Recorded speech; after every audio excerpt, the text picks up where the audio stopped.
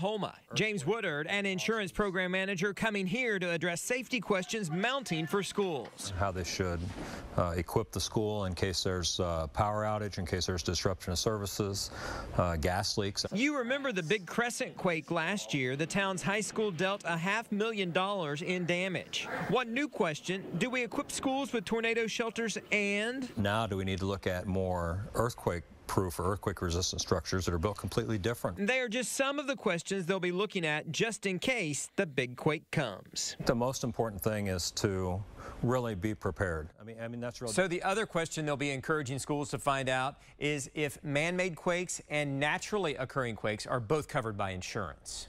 Tomorrow, several breweries across